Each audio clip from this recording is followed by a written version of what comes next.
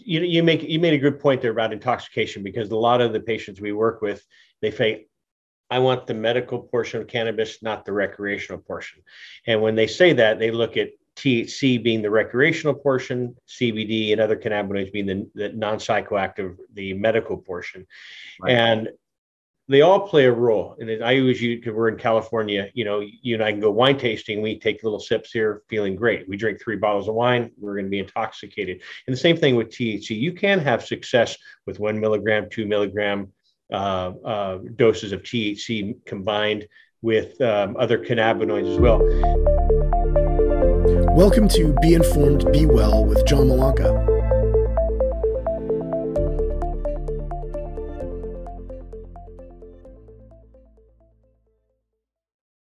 Hey everybody, John Malanca here with United Patient Group, Be Informed and Be Well. And I'm here with friend and colleague, Dr. Jordan Tishler. How are you doing, Doc? I am well, thank you. It's always a pleasure and an honor to be on the show with you. We do a lot together. So I seem like I talk to you more than anybody in this industry. You know what? I think so too. And that's just fine with me. Cool. So, what we're going to discuss, here at United Patient Group, we receive a lot of calls. Our demographic, is pretty much 40 to 140. And so, but we have a lot of elderly that trust us, saying, help, where do we go? What do we do? Does this work for that? Does it work for this? And, I'm the first to say cannabis is not a one size fits all. I truly believe we're not 20 anymore. And I truly believe that a medical professional should be involved. What I'm seeing, not only with my mom, my dad passed away a few years ago, and my mom's 85 and still very active, but I'm seeing some anxiety come in. And I always shared her. I said, Mom, you're not old. Get that out of your mindset. She goes, God, thank you so much. Thank you so much. Thank you for that reminding me about that, because, she's very active. And I'm very fortunate that if she wanted to go visit my brother down in Santa Barbara, she can drive by herself and I'd feel 100% confident, and she has some other friends that even driving to church is brings on a lot of anxiety, not only for them, but for my mom, if my mom's driving with them. So, but, and you being an MD and specializing not only with patients of all ages, shapes, and size, but you work with a lot with the elderly, and that's why I wanted to have you on. I'm going to go right to the question here is, what causes anxiety in the elderly? Oh boy. I think that's the $1 million question, or maybe it's $1 billion question with inflation. The reason I don't mean to stump you on, the reason I say it because what I'm seeing, and I'll use my mom and her friends as an example, memory problems. They're forgetful. Oh my God, I forgot about that. Or I have to do this, or I'm worrying about, did the mail come today? My mom, don't worry about the mail. On the mail. So those are the types of things that come up. And I even think with COVID, I'm seeing more and more with her and her girlfriends like that. And so that's why I asked you that question. Is it something that causes, is it losing a spouse and knowing, okay, everyone's going on with their lives and now. All of those things is the problem. And sort of to your point about one size doesn't fit all, I think that, the reasons any one individual might have anxiety are going to be partially aging and partially individual issues. As we age, we tend to perhaps have some greater memory issues, other cognitive issues, not just memory, come into play, but also, things like the world is moving quickly. And at some point, we seem to be less interested in keeping up. So, I think that in every generation, there comes a point in technology where it's no longer of interest to keep up, and then you feel befuddled. And when my grandparents were older, the issue was that they couldn't figure out the remote for their television, right? Which now seems I still receive those calls. Right. John, what do you do? I go, Mom, just hit reboot or do this. She's, oh my God, what would I do without you? So it's almost a decrease in like an ability to perform daily activities. Can you, I feel I can't reach up. I don't want her climbing on a ladder. It's stuff like that. It's like, I've been so active and independent my whole life. Then there's also the fact that as we age, we tend to get less sleep and less quality sleep. Yeah. And that impacts our daytime alertness and our feelings of competence, and in fact may affect our actual competence. So there are a lot of factors that are going on. And then I think we also probably have to address the elephant in the room, which is that, none of us, as my father would have said, escape life alive. But as you get older, that comes into sharper and sharper focus. I have a 19-year-old daughter, and thankfully, God willing, she doesn't think about this at all. And here I am at the ripe old age of 55, and I don't sleep that well because I wake up in the middle of the night. I'm thinking about how much I miss my father, who died a little over a year ago, and how I need to take care of my mom, who's 83, and she's doing well, but she's still 83, and so, you get into this place where now you're the middle generation and you start to have some anxiety, and then you get to be the older generation. And I personally think I'm going to be tearing my hair out with anxiety. So I'm very sympathetic. I'm right behind you on age, but also with sleep. And I truly believe sleep is like a domino effect. If you miss this piece, the domino effect happens with anxiety, maybe depression, mood. You're eating, right? All of these things are connected. Yeah. Pain leads to anxiety, leads to poor sleep. Poor sleep leads to anxiety, leads to little pains seeming like bigger pains. I mean, they're all connected into this horrible ball of wax. So let's talk about cannabis and anxiety. And I know, can you still hear me? Because I know my thing popped up. The internet connection was a little slow. Sorry. But let's talk about cannabis. Cannabis not in elderly. Cannabis not being a one size fits all, and it's becoming a household conversation, not only around with my mom and her girlfriends, also at church, the bridge, their flower, clubs or whatever, garden clubs. And she says everyone's talking about it, and knowing that I'm in the industry, I get a lot of questions about this. John, does it work with this? Does it work with that? And many of you have heard on my show before that I still receive calls from friends from high school, and they say, man, my mom listened to you and I want to thank you. And I said, what do you mean? It's like, we've been trying to tell mom for this, but sometimes it takes an outside person to have that discussion. And you know what? She's sleeping better. She's doing this. She's off her medications, or she's titrated off of these. And can you talk about that, you being an MD, and what you see with your patients and what you recommend to your patients, not only to have a conversation with a doctor and feel comfortable and confident doing so, but also a conversation with your family, so they don't look at you like, what are you doing, mom? I think thankfully for most older folks, the younger family members are attuned enough that they're not so much the issue as the older person's fear that the younger people will look at them funny. But that conversation actually seems to generally go pretty well. And that many of my older patients are actually sort of prodded by their children or grandchildren into coming to me. And ultimately, I think that's a good thing too. I think it's important that we view this as a medication. And so we don't want to dabble with it. There are a lot of ways that we can do this that are not ideal. And there are a few ways that are sort of the best practices. I think everybody should be talking about these issues with their doctors. And then I know that a lot of people, particularly older folks, are concerned that their doctors will say, oh, tisk, tisk, this isn't medicine, it's bad for you, that sort of thing. My best advice is have that conversation anyway. You may be surprised that your doctor is much more open-minded than you think. And if they come at you with all of that sort of baloney, then it's time to think about finding somebody else who can help you. Doesn't necessarily mean you have to leave their practice completely, but rather you need to find somebody like a specialist like myself, who's not only open-minded, but has a lot of experience with this sort of thing, so that we can get you to where you need to be. Where would they start with cannabis with you? I mean, what would you recommend? If a first time, because a lot of these, I'll say patients and the elderly demographic that we work with on a regular basis, they say, John, I've never tried cannabis. My mom was a perfect example. She's never tried it. And I remember one time she, I just always say good morning, good night, good morning, good afternoon, good night to her.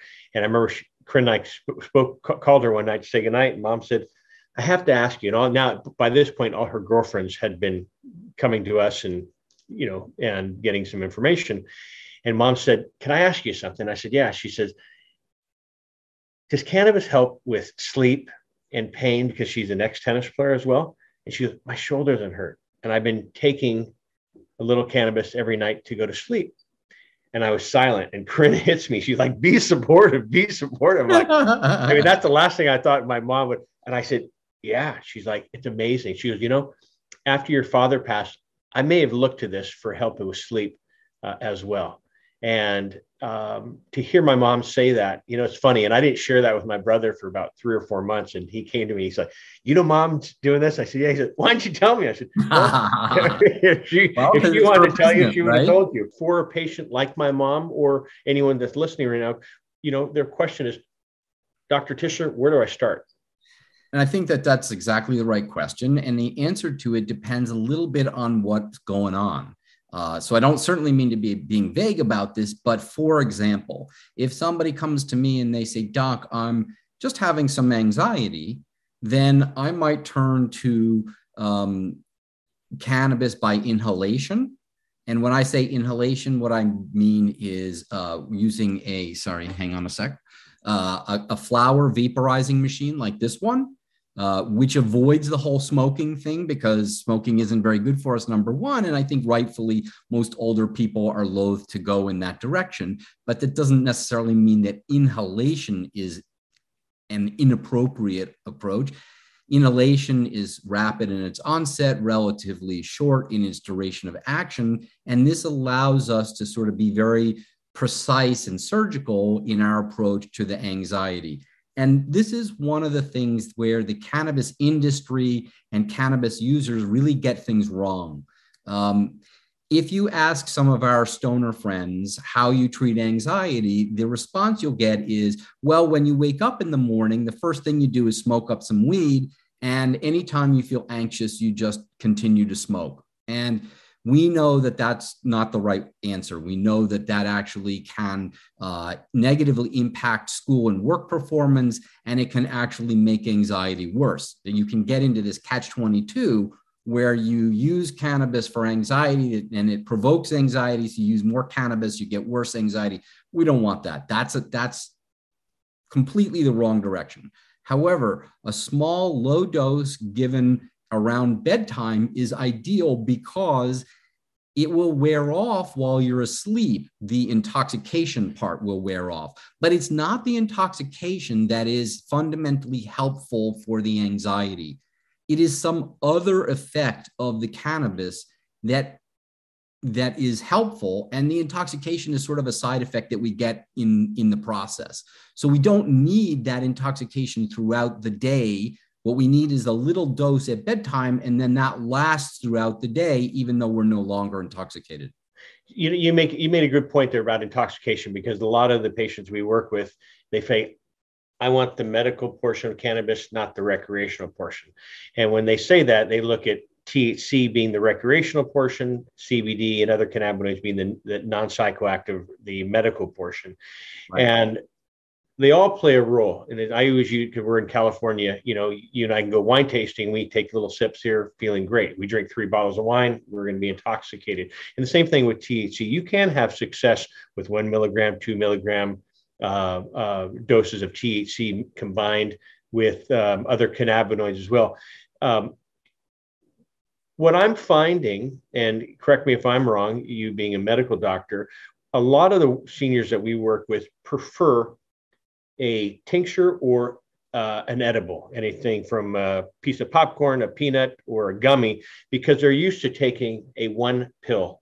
They can take one pill. And so, and I know a lot of medical professionals don't really recommend the thing is you're eating sugar and doing that way, So there are so many questions embedded in that. Let me try to take a swing at a few of them. The first is, I don't recommend that people go out and get a bunch of brownies or a bunch of Rice Krispie treats, because that's just more food and sugar than we need. But a little tiny gummy has almost no sugar in it. Yeah.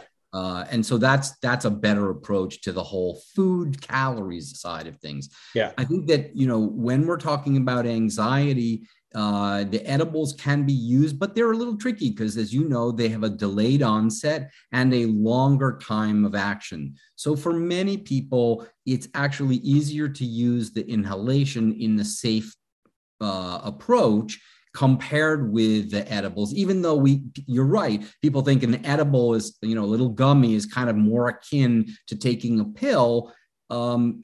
It's easier to take, but it's harder to time appropriately. And the inhalation is kind of the opposite, which is you have to kind of get used to the mechanics of it. But once you do, it's much more precise about what it's going to do, when it's going to do it. So in some ways for anxiety, it's perfectly okay for us to sort of use either or. On the other hand, because of the ways they're different, there are other conditions that may go along with the anxiety where we need to pick one or the other. And a fine example of that would be insomnia. If somebody has anxiety and trouble getting to sleep, then we really do want to use the inhaled stuff because it's going to work before they need to go to sleep. If they are the kind of person who has anxiety and they wake up early in the morning and can't get back to sleep, then the edible is better because it has that longer duration and helps keep them asleep. And then if we're throwing pain management into that mixture, then the edibles tend to be better in general, but not all the time. So again, to your not one size doesn't fit all, we have to kind of see what the total picture is here and then hone in. But I tend to tell my patients we want to use cannabis by the means that's going to be most effective rather than sort of picking, the thing that's sort of most familiar to us. Even with the doctor involved, which I cannot express enough how important that is, having a doctor involved, because cannabis is not a one size fits all. I always say age, weight, current health condition, sensitivities, what you've eaten, what you're trying to treat, but also drug to drug interactions should be, just because you're a senior male, 85, experiencing anxiety doesn't mean that your buddy Tom over here, senior male 85, is going to have the exact same dose as you. Two things. One, I want to talk about safety, but also finding that sweet spot. My mom, has found her sweet spot over the years of knowing exactly, and she takes it about 45 minutes before she gets in bed, takes it, brushes her teeth, gets ready in bed, boom. And slowly just falls asleep and wakes up, no hangover, no nothing like that, which a lot of people. That sounds ideal. And so she has found what her perfect sweet spot is when she takes it and how long it takes, and then just kind of dozes off. Back to safety, because my mom lives alone. Of course, now my father had passed away, and a lot of seniors I work with, unfortunately, are in the same boat, being a widow. And so that's the one thing I always talk about is safety first. Have you tried cannabis before? Yes, no. Do you live by yourself? Yes, no. And can you share some of the safety precautions just in case if you take too much, or if you live alone and this is the first time you're trying to treat anxiety or sleep or anything? Well, so a couple of things. The first is that many of my patients come with no previous cannabis experience, or, back in the 60s or the 70s, I did a little, but, it was a long time ago. So I try to kind of explain to them in terms that are familiar what level of intoxication or fuzzy head we're expecting. And I usually say, look, it's somewhere between half a glass and a glass of wine. And I think people can relate to that, that's enough of a range that the people who get pretty tipsy on half a glass understand, and the people who actually drink a full glass of wine understand. But the point is that it's maybe a little tipsy, maybe a little fuzzy, but we're not expecting sort of drooling on our feet or locked in the couch or any of those horrible expressions that people use. So what we're aiming for is very small doses with very minimal, side effects. So I think that that's hugely important. I often encourage people to try it the first time with people around, call up their son, have them come over for dinner, and then we can try the stuff out, that sort of thing. But generally speaking, I also, I don't worry about it too much. One of the good things is what you all know is cannabis cannot kill you. So we really only need to worry about not getting too much in the sense that it can make us uncomfortable. You mentioned a few paragraphs ago that people like tinctures, and I'm actually, generally speaking, not a fan of tinctures. And one of the reasons for that is because it's a liquid. And as a liquid, it's very easy to make a mistake with the dose. And the dose is the crucial element. And then on top of that, at the dispensary, they tell you stupid things like drip it into your mouth and put it under your tongue. And none of that turns out to be true or a particularly good way of making sure you know how much you're getting. So when I do use a tincture, I have people drop it onto a spoon and then swallow it like a cough medicine. But in general, I don't do that. I favor those little gummies because you know what? If each gummy has 5 milligrams in it, you either took it or you didn't take it, right? I mean, there's like not a lot of in between. And I think that helps with not making mistakes.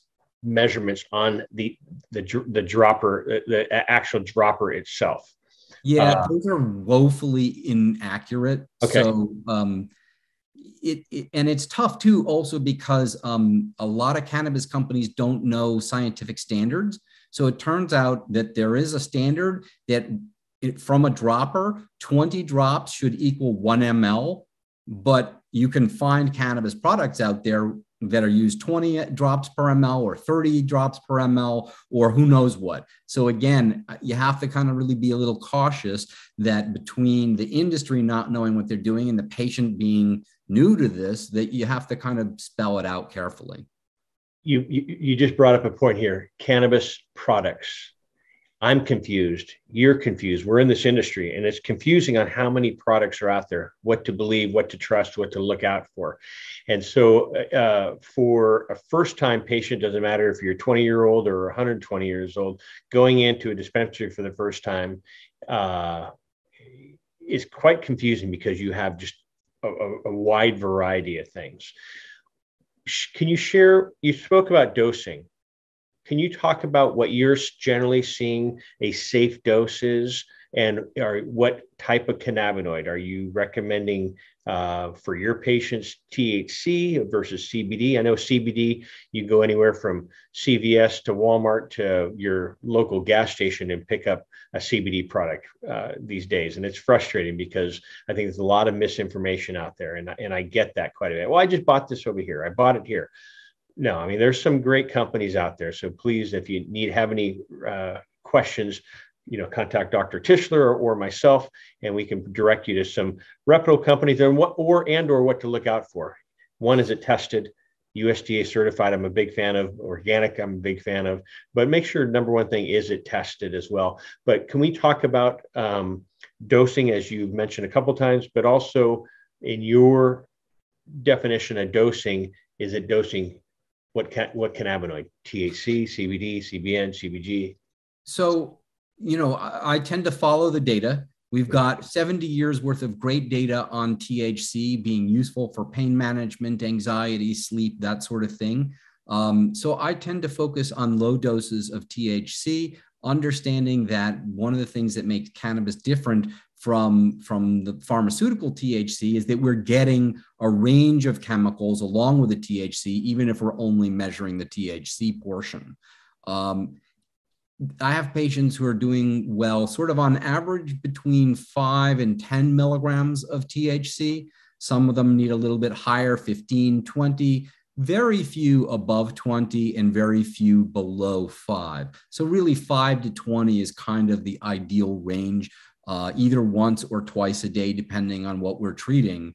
And I should say that even when we're using this by inhalation, there are ways that we can be very precise about the dose so that we know that people are getting 5 or 10 or whatever milligrams of the THC. And that works out really well. And that's important because that allows us then, if things need to be adjusted, to know what was being done and how much you were getting. And it's not just kind of like, okay, take some more. We can be very specific about it, and we can also be very cognizant of where that safety range is. One of the things you would want to talk about safety is the other cannabinoids. I would say to anybody listening that you should not buy any cannabinoid or cannabis-related product at this time in any state of the United States without it's coming through a state-regulated medical cannabis program. And the reason for that is that there are companies out there that are manufacturing CBD products, they're manufacturing Delta 8 THC products or Delta 10 CHC products. There's if you're a chemist, you can take CBD from hemp and manufacture it into all manner of things. Are you still there? Yes, you're still there. And the problem is, it turns out that the process of changing CBD into other cannabinoids requires some very sophisticated chemistry because it uses some very dangerous chemicals, and it can produce multiple outcomes, meaning if you want Delta 8 and you start with CBD, you're going to get some Delta 8 and you're going to get some other stuff that are related to, but not Delta 8. And many of these things are not easily detected by the testing that you're talking about. And as a result, those contaminants persist throughout the process and actually make it to the shelf. One of our Association of Cannabinoid Specialist members and I wrote a paper on this, which hopefully will get published in the next few months. And it was really fascinating for me to go through all of this information with him, because basically it comes down to a whole lot of really bad news that even the manufacturers aren't aware of yet. And so we need better testing, and we need more regulation to enforce the better testing. So for the moment, when you go down to the Whole Foods or the corner gas station to get some CBD, I think there's a high likelihood of that being contaminated with one thing or another that we really don't want to expose ourselves to. So just so we don't scare our audience that are completely newbies, ask questions. Don't be afraid to ask questions. And we're here for that. If you have any Absolutely. questions or any products that you may have been referred to or recommended by one of your friends, but ask questions, make sure it's tested. And I'm a fan of US grown, if you can find a USDA certified, but ask questions. And I'm a fan of starting low, start low, go slow. I like the expression start low and go slow. And I think that it's unarguable, but the problem is that it doesn't give people really enough guideposts. Gotcha. What is low and where is the upper limit after I've been going slowly? And I think those are exactly the kinds of things that I address with patients, so that, we can say, all right, we're going to start at 5 milligrams. Oh, no, you have some sensitivities. All right, we're going to start at 2.5 milligrams. And we're going to advance over such and such a period of time. We're going to communicate back and forth through the process so that your questions are answered, and any adjustments that we need to make, we make together in a thoughtful manner, but also that we don't end up, at 50 milligrams, which is just way too much. And, the start low and go slow over enough period of time. And I've seen people end up at very high doses because we didn't say, if you get to X milligrams, stop and give me a call. So, whenever I give somebody a prescription, and I do write this out for people, it says something like 5 to 10 milligrams. And then I have an instruction sheet that says, start this way using 5 milligrams, do it for this long at this time. And then if things are going well, keep doing it. If things are not going, if it's not being effective, then go to 10 milligrams and do that for a while. And then let me know, right? So that there's always this kind of connecting the dots again. And what we really don't want is people to say, oh, I'm just going to go slowly, but I'm going to keep going. And then pretty soon, there are 100 milligrams or something like that. Yeah. One thing, another colleague of ours in the industry says is take a body check first. Take a deep breath and see where you are on a scale of 1 to 10. If you're having anxiety, use your cannabis. Wait for it to kick in, however long that may be, depending on how you're ingesting via inhalation or an edible. And after you feel that, take another deep breath and just take another body check to see where your anxiety is on a scale of 1 to 10. Is it still at 10 or is it down to 2? And I'm a big fan of journaling. Write down what you've taken so you know exactly where you are in that sweet spot. Before we finish up here, can you talk about the dangers of pharmaceuticals, the drug-to-drug interactions? Absolutely. Well, for one thing, I want to say that, as a doctor, I don't have any particular fears of pharmaceuticals. I think that pharmaceuticals, do great things for us in general if they're used wisely and appropriately. And it's unfortunate to me that many people have gotten shy of them. And also particularly in this field where people are looking at cannabis, it's sort of like, cannabis is a substitute for, where I want to get away from the pharmaceutical, so I want to go to cannabis. To me, it's all medicine, right? And so they all come with benefits and they all come with risks. And our job is to use them wisely to maximize the benefit and minimize those risks. However, to your point, there are certain cannabinoids, and in particular CBD, which, as we've talked about, is kind of everywhere at the moment, that through the way that they're processed through your liver can interact with many conventional medications that are also processed through the liver. And so, there's sort of only so much that the liver can do at one time. And so if we have a pharmaceutical, which is doing fine on its own, but if it's too much or too little can be risky, and then we add CBD into the mix, then we may actually start to affect the level of the pharmaceutical medicine without thinking about it, because we're only thinking about the CBD. And so we've seen this, and there are a bunch of medicines that are sort of, fairly dangerous unless they're used carefully, where this can interact. So amiodarone, which is a common heart medication, warfarin, which is a blood thinner, Plavix, a different kind of blood thinner, the bunch of immunosuppressant medicines that people who have had organ transplants would be on, all interact with CBD. And if you're not thinking about it, or you're not talking to your doctor about the CBD, then we can get into significant risk. The one that has me most concerned at the moment is good old Claritin, loratadine, right? That's freely available over the counter across the country, and that's just fine. But if you overdose on loratadine, you can actually cause fatal heart rhythms, right? So we only give 10 milligram tablets, and that works fine for most people. Put CBD with that, and suddenly that 10 milligrams is no longer 10 milligrams. Functionally, it's much higher. And I think that there's a significant risk that this is going to happen to people. Perfect. Again, the reason why I say a doctor should be involved, going over what you're currently taking and what your potential outcome is, what you would like to get from using cannabis.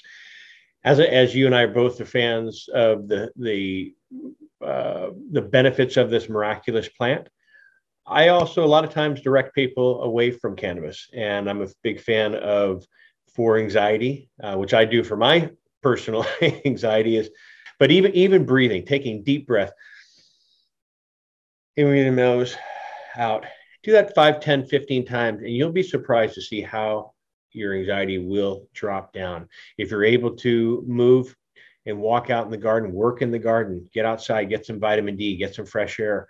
And I don't care what age you are, getting outside for 5 minutes or an hour is really important. And even stretching, if you're able to stretch, a lot of these elderly communities have some yoga, but sit down yoga where you're in a chair and you can stretch. And I think it's great to get been demonstrated. Tai Chi. I do Tai Chi, did it this morning, and I just find that lowers my anxiety level down as well. But anyway, Dr. Tishler, always a pleasure working with you as we do on a daily basis. But can you share with my audience how they can find you? Oh, yes, absolutely. So my clinic is called Inhale MD. And so you can go on over on the web to inhalemd.com, and you can reach me through the website. But also, I want to point out that we have over 200 articles written for normal people, not doctors, but normal people, on a very wide range of these topics about cannabis, the benefits, the risks. And there's a search bar. So if you want to put in something specific, you can find exactly the right article. So again, inhalemd.com. And the phone number is there as well. We welcome phone calls and emails, anything that will help. I'll put it down in the description as well. So that'd be awesome. Everyone, thank you very much for being with us here. And Dr. Tishler, always great being with you as well. Likewise. And we'll see you soon. John Malanca with the United Patients Group. Be informed and be well. Have a great day, everyone. Bye-bye. Thank you for listening to Be Informed, Be Well with John Malanca. Be Informed, Be Well is brought to you by United Patients Group. Come and visit us at unitedpatientsgroup.com. And thanks for listening.